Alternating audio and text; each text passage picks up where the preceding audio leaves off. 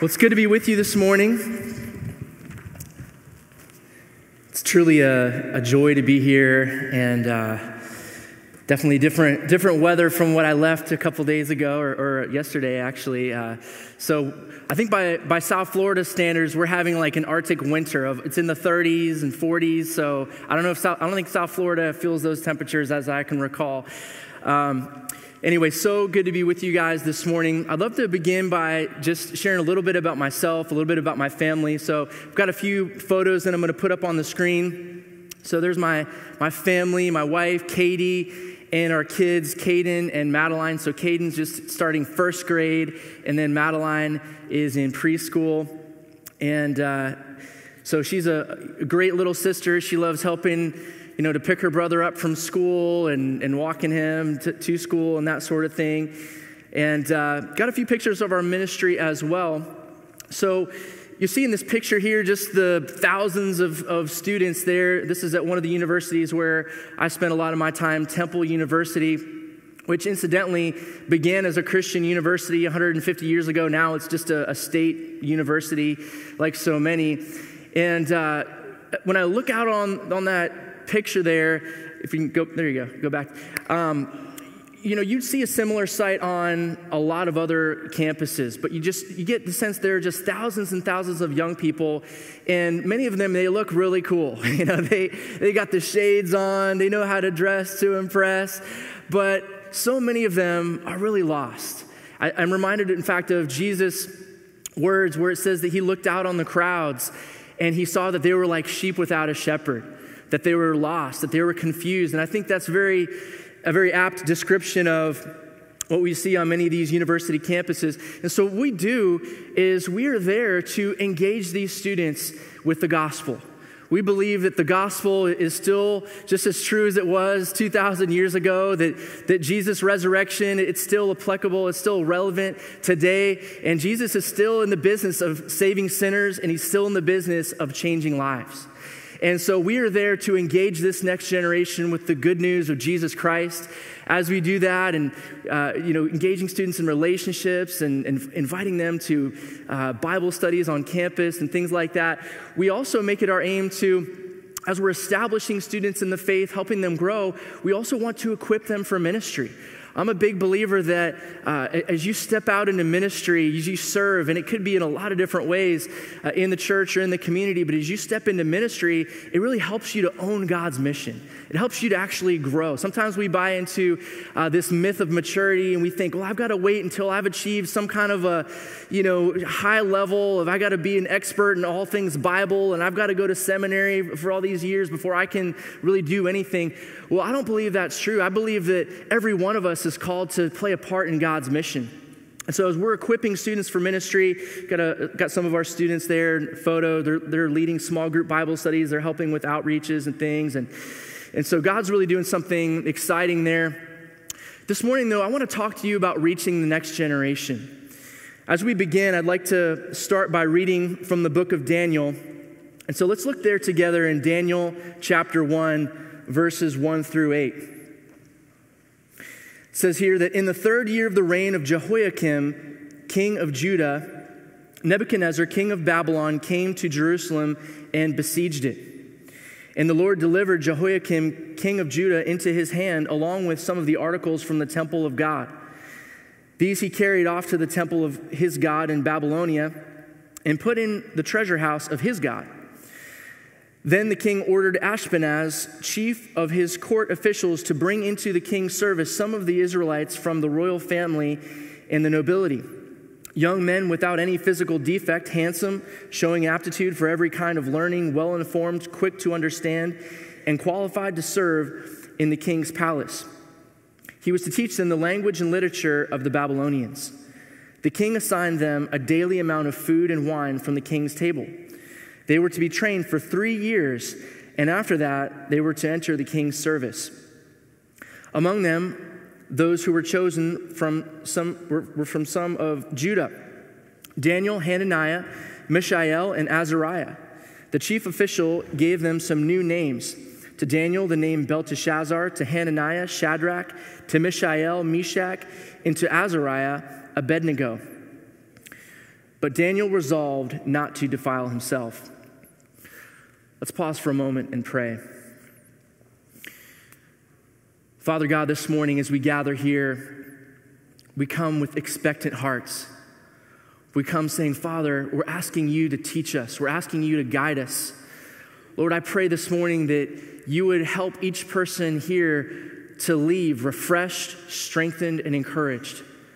God, we're asking that you would guide us by your Holy Spirit this morning as we study your word. It's in Jesus' name we pray. Amen. Amen. Well, I'd like to begin this morning by looking at a little bit of the context that leads up to what we just read. So to take a few steps back to look at the context, we know that Israel, this nation, this people, they had God's favor, that God had chosen them to bless them, going back to Abraham, and then through a chain of events, these people had ended up in slavery in Egypt. And God, in his goodness and his faithfulness, he had brought them out of Egypt. And that was a journey, but he was bringing them into this fruitful land, this place where he was going to prosper them, where he was going to help them. And we read in the book of Exodus some of what God said to them as they were coming out of that place of slavery. God says to them, "You yourselves have seen what I did to Egypt, and how I carried you on eagle's wings and brought you to myself. Now, if you obey me fully and keep my covenant, then out of all nations you will be my treasured possession. Although the whole earth is mine, you will be for me a kingdom of priests and a holy nation." And so there was this promise that God had given to them, but it was conditional. God was saying, look, if you keep my commandments, I'm going to do something extraordinary for you. And we read in the history of the Jewish people, the history of Israel, we read how they came out and very quickly they started to turn away from the Lord, but they would have these judges, men like Samson, who would bring them back to a place of understanding that the Lord is God and that they needed to serve him. But as we continue and looking at what God was doing, we see that their hearts began to more and more long for a human king. And so the first human king that they had, this is, transitioning from a place where they were just kind of serving the Lord and they would have prophets and people kind of guiding them, but really God was really leading the nation directly. And they had this first human king named Saul, who he looked great. I mean, he was a handsome guy. He was a tall guy. He was, just an exceptional specimen of a man. And yet, what happened? This guy, he turned out not to be a very great leader. He began to trust in himself and began to disobey the Lord. But then the next leader that they had was David. David was described as being a man after God's own heart. Now David, if you're familiar at all with his story, he had some major issues as well. Even, the most serious, he actually orchestrated another man's murder when he'd committed adultery with this guy's wife. And so this guy, he's far from perfect. He's messed up. He's very human. But yet what's different about David, and I think why we read that he was a man after God's own heart, it was not that he was a perfect person. It was just that he was a man that when he was confronted with his sin, he was a man that would repent. He was a man that would say, you know what? Oh, what have I done? And he sought to make amends. He sought to change. And so it's a great lesson for us that none of us in here are perfect. I know I'm not perfect, but I hope that we would have a heart, that we would be like David, that when we're confronted with our sin, that we wouldn't harden our heart and we wouldn't resist God's word and the conviction that God would bring to us, but that we would respond knowing that it's his kindness that leads us to repentance. And so David was a great king for the most part. And David helped to bring together resources that ultimately his son Solomon would build a temple for God. But Solomon was really the last king that Israel would have a united kingdom. Solomon, he got entangled with some things and had some wives that really led him astray in some of his thinking. And so Solomon was the last king that oversaw a united kingdom of a northern kingdom and a southern kingdom. After him, for the next several hundred years, the line was split. And you had these two different kingdoms. You had the northern kingdom, which was called Israel, and it had a capital of Samaria. And then you had a southern kingdom that was called Judah that had its capital of Jerusalem. And so what happened is they just continued in both of these kingdoms, the northern kingdom and the southern kingdom. The people of God were disobedient to the Lord. They were not following the commands that God had given them.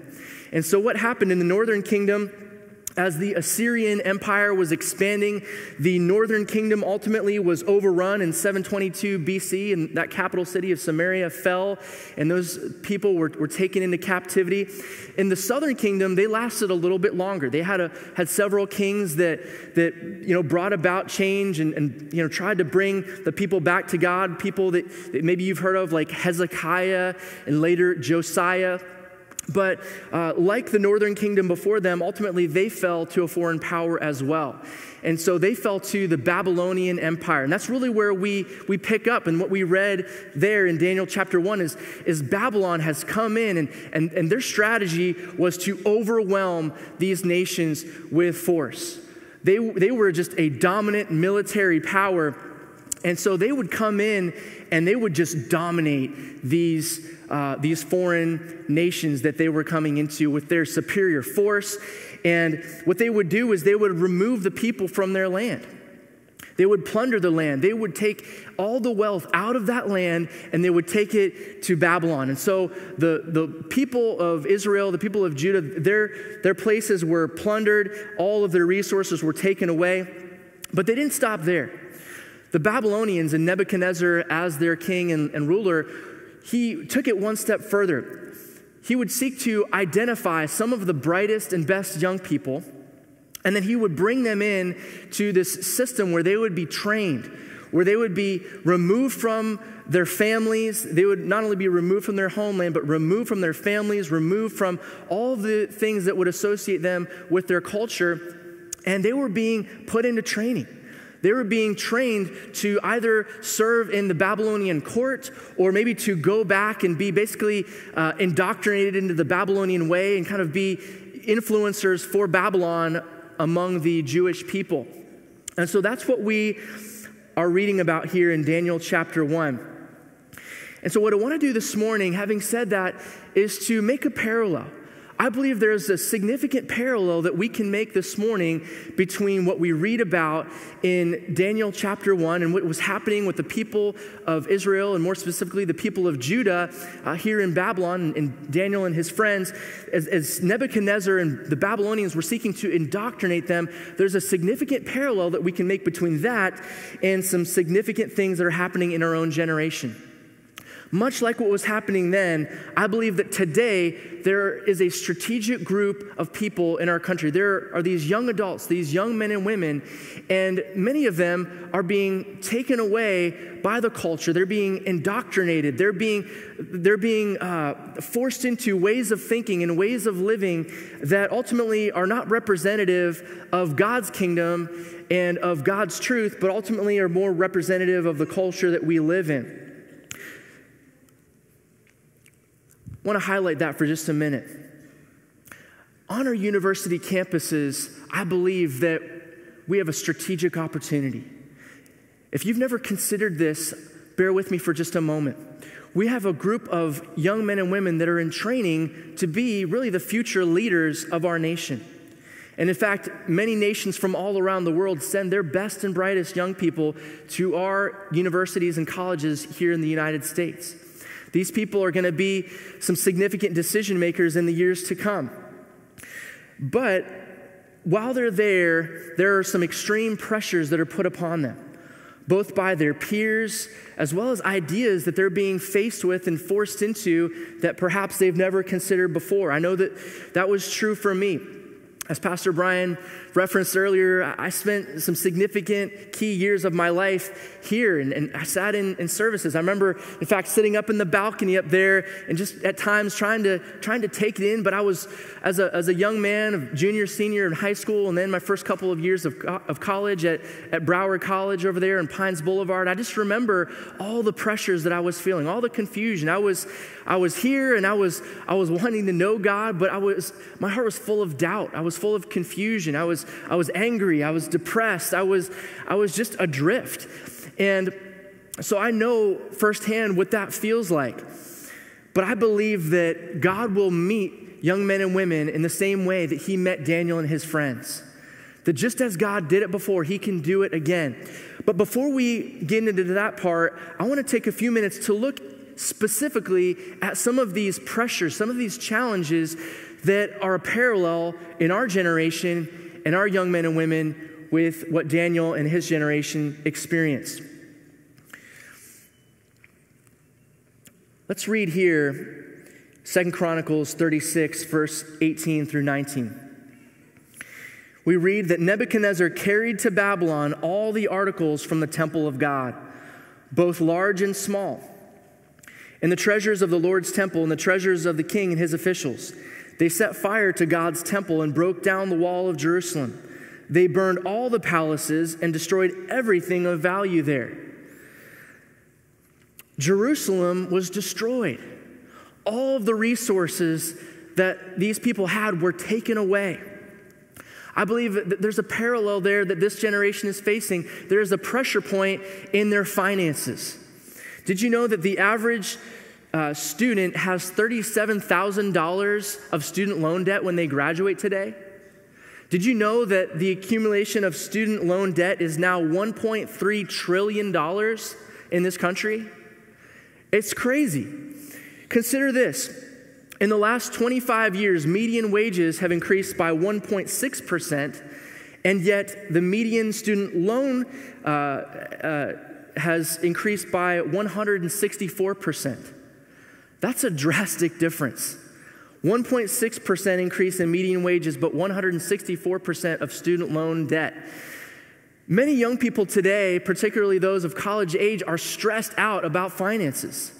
They are thinking, man, I don't even know what to do. They have questions, should I even be going into debt? But if I don't go to college, how am I going to get a good job? And they think, man, and so it's not just a little bit of a concern that they have. For many students, it's almost a paralyzing fear of how am I going to be able to succeed in life? How am I going to be able to make it?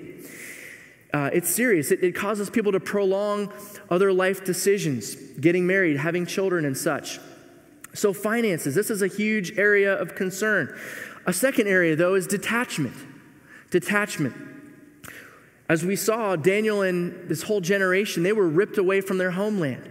They were away. They were in this place where they were somewhat disoriented. Again, I believe this is a parallel that we can see with our current generation. So many express a sense of disorientation, a sense of detachment from other people in their lives. Now, part of this, of course, if the student is going away to college, well, this is their first time away from home. Maybe they're the only person that they even know, if none of the other friends that they have from high school are at this university. So there can be a sense of physical detachment. However, it certainly goes beyond that. It's interesting that we live in one of the most digitally connected times in history. We're more connected than we've ever been. I mean, through the smartphone, it's texting, it's Instagram stories, Facebook, Snapchat. Just the list goes on and on and on. Of ways that we're connecting with one another digitally. And yet, multiple studies have shown that this generation feels more disconnected from other people than many other generations have felt.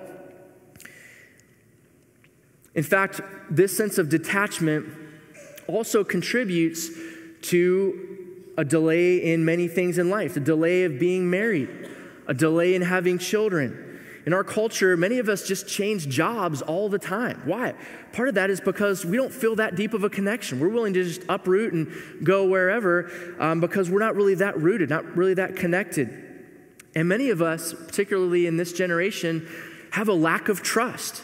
There's a lack of trust of institutions. There's a lack of trust of government. There's a lack of trust in churches. You know what? We just carry this distrustful attitude around us, and I believe it's rooted in a sense of detachment. Thirdly, identity. As we read there, Nebuchadnezzar and the Babylonians had an explicit purpose of they wanted to retrain an entire generation. They wanted to train them so where they were no longer Jewish, but they were in essence Babylonian. They wanted to strip them of their culture. They wanted to strip them of their language. They wanted to strip them of their religion and of their values. Similarly, in our day, I believe that young adults are experiencing this. But just to take it one step deeper, as we look at how this was being done in Daniel's day, we see that even their names were taken from them. So again, this speaks to identity. For example, Daniel, that name means God is my judge. And yet he was given the name of Belteshazzar. Belteshazzar means, O lady, wife of the god Bel, protector of the king. Azariah means Yahweh is a helper. He was renamed Abednego, which means servant of the shining one, Nebu. Hananiah means Yahweh is gracious. And yet he was renamed Shadrach, which means I am very fearful of God, or perhaps command of Aku, the moon god. Mishael means who is what God is, but he was renamed Meshach, which means I am of little account, or who is like Aku. See, their names were taken from them, and they had these other names, these names representing these false Babylonian gods that were being put upon them in an attempt to redefine their very identity. In this generation, it looks a little bit different, but it's similar. Many young people are asking questions. Who am I? Where do I belong? What is my purpose in life? If I fail a test, does that mean that I'm a failure in life? These are questions that speak to identity. Did you know that over the last 15 years, rates of depression have doubled and rates of suicide have actually tripled among college-age students? Well, why is this? I believe a lot of this has to do with this disorientation, this loss of identity that many young people are experiencing. There's an inadequacy and a disorientation. Fourthly and finally, on these points of comparison is the issue of defilement. Let's look at Daniel 1, verse 5 through 8.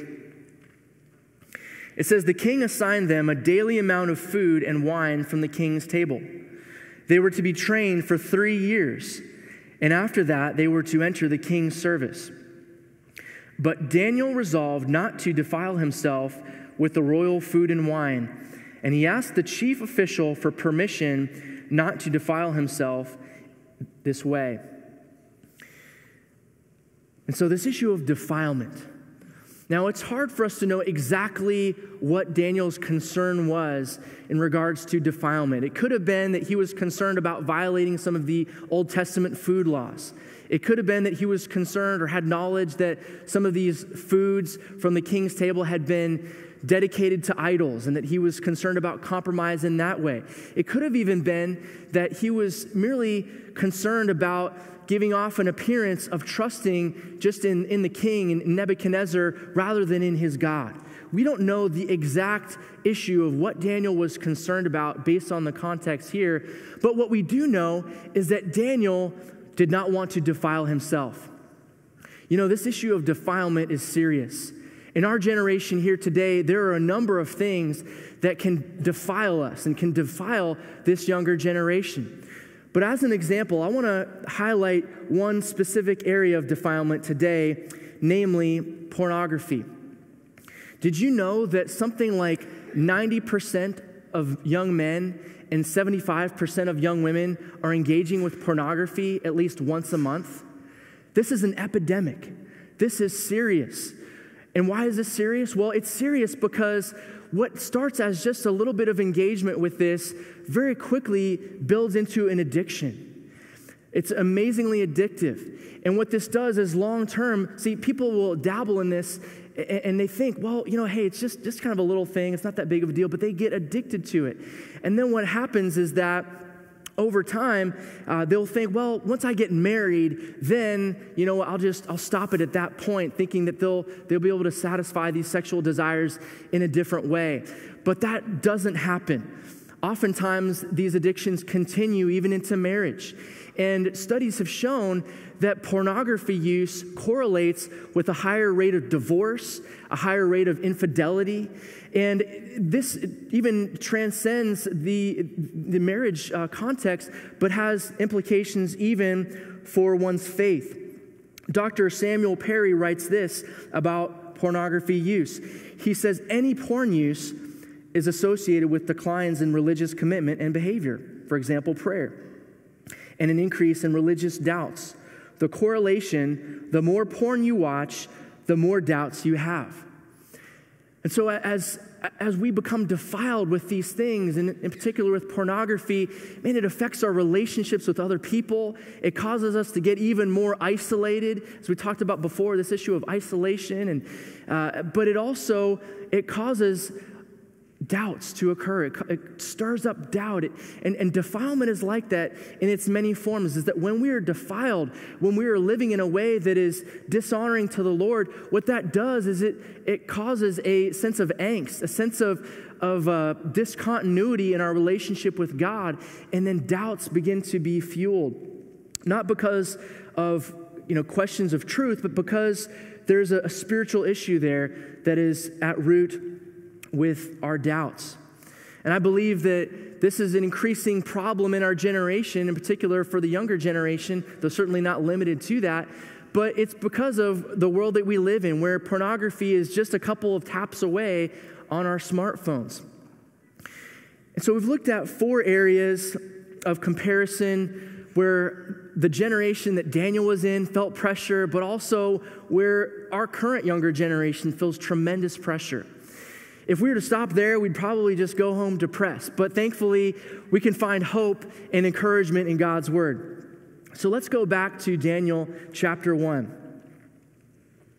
We read in Daniel 1, it says, "The Lord delivered Jehoiakim, king of Judah, into Nebuchadnezzar's hand, along with some of the articles from the temple of God. Now God had caused the official to show favor and compassion to Daniel." In verse 17, we read, "To these 4 young men God gave knowledge and understanding of all kinds of literature and learning." And so what we see here, this is the first point for you this morning, is that God was present and in control. Even in the midst of this devastating situation where the people of God were uprooted from their homeland, they were being taken as slaves into Babylon, that God was present and in control. Friends, we need to know that today, even in the midst of the darkness of our culture, even in the midst of the great challenges that our younger generation is facing, and whether you're a young man or woman in the room today, or maybe you're a mom or a dad or a grandparent in the room today, and as this issue and the challenges that our younger generation are facing, as these things are just in our face, as they weigh on us, as they trouble us, as they even keep us up at night at times, we need to know, friends, that God is present and God is in control. God is present and God is in control. We can take heart that even in the midst of what we're going through, God is present and in control. Secondly, we see that Daniel resolved not to defile himself. Daniel resolved not to defile himself. It's amazing that throughout history, God has used young men and women in significant ways. There are a number of examples that could be cited to this regard. But perhaps you've heard of Count Zinzendorf and the Moravians. Count Zinzendorf was just 15 years old when he was living in Europe, and he dedicated himself to God during a time where many in his generation, they were just going through the motions of religion. But he said, "No, I'm going to dedicate myself to God. I'm gonna live for God in my generation." And through him and a group of people called the Moravians, thousands of missionaries were sent out all over the world. And there was a prayer meeting that they started that lasted 24 hours a day for about 100 years. God used this young man in a profound way. Another example of this is Charles Wesley.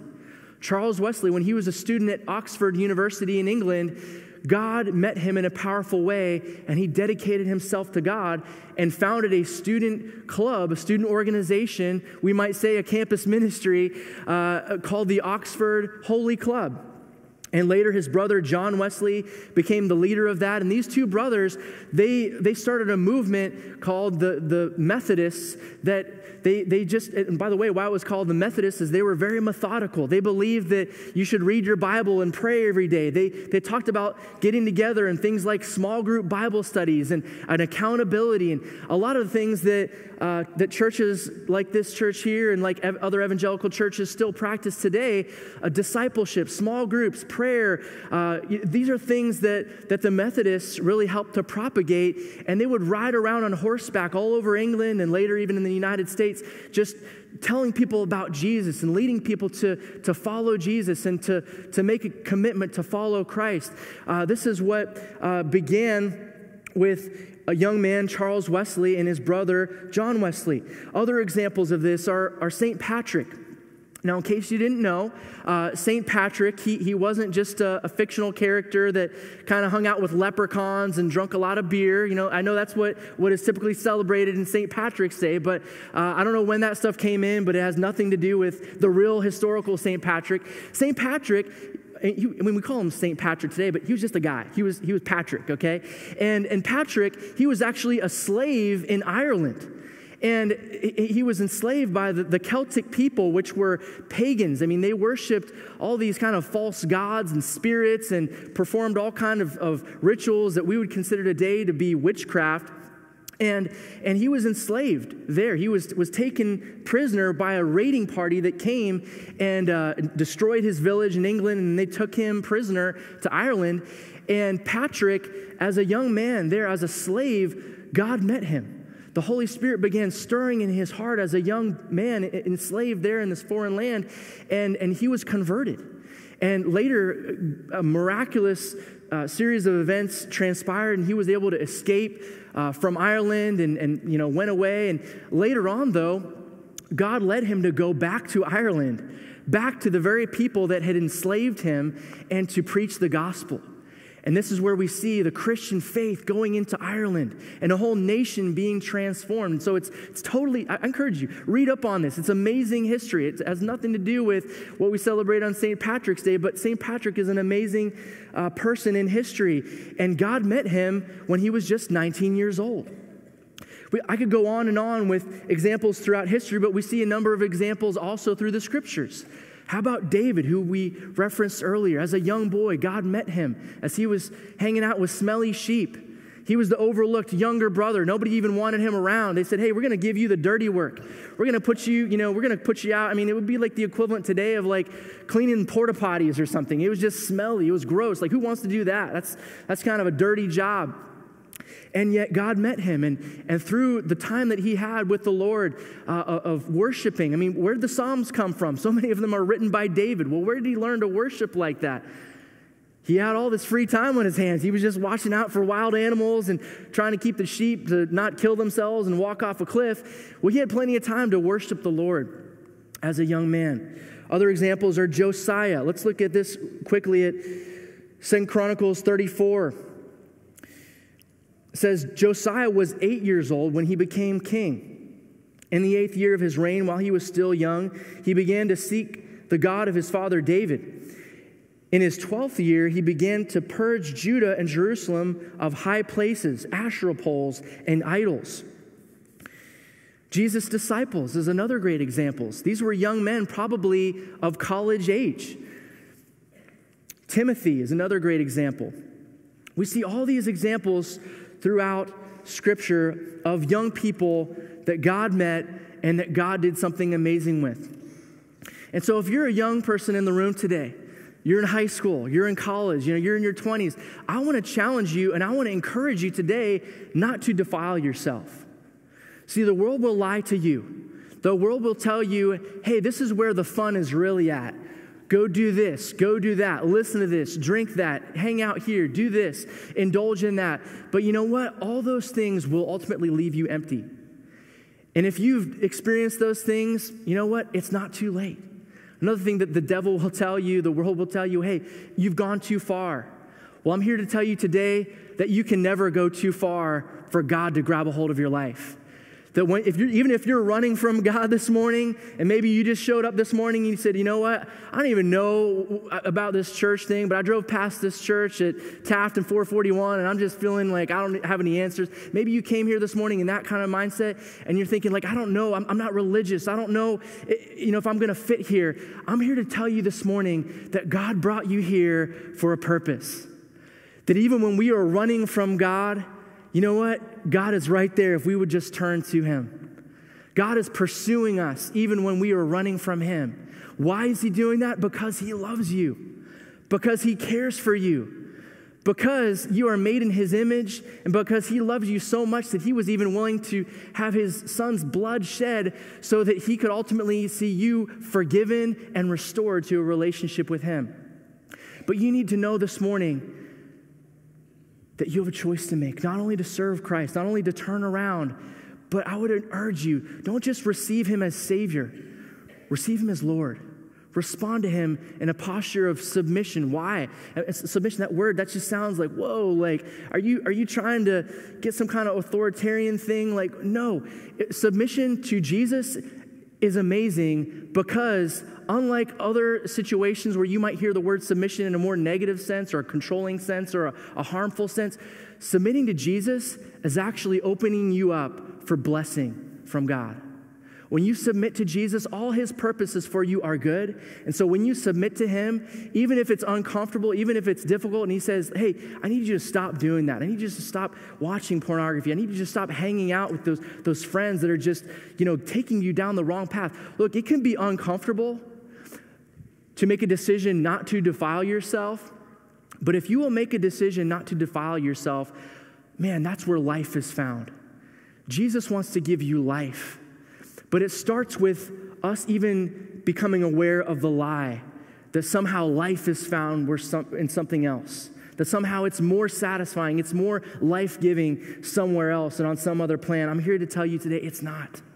It's not. In his presence is fullness of joy. Taste and see that the Lord is good. Come on, is that true? I believe that's true. I believe that the Lord is good.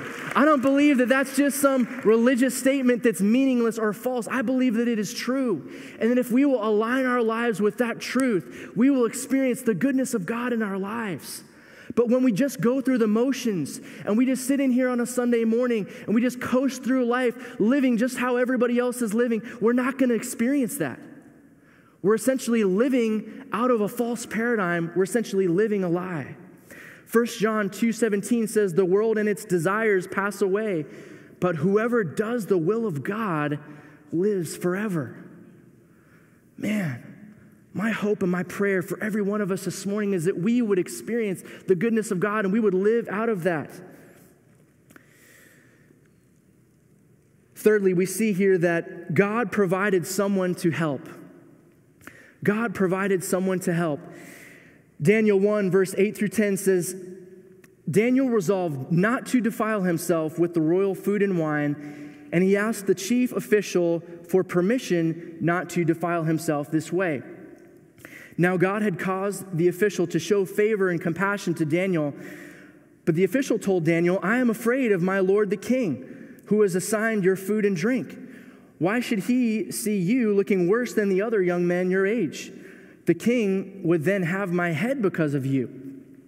And so the first person that Daniel even shared about his desires not to defile himself with, the first person, this head official, said, look, I can't do that. Like, my life is on the line here. If I just allow you to eat what you want to eat in your attempt to keep a clean conscience and not, defile yourself in your religion, like, look, I'm going to be in trouble. My life is going to be on the line here. And so, no, I can't do that.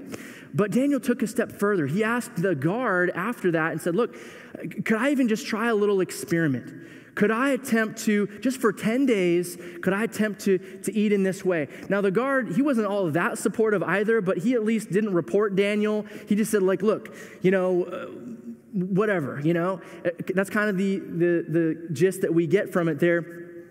But the point is this. God provided someone to help.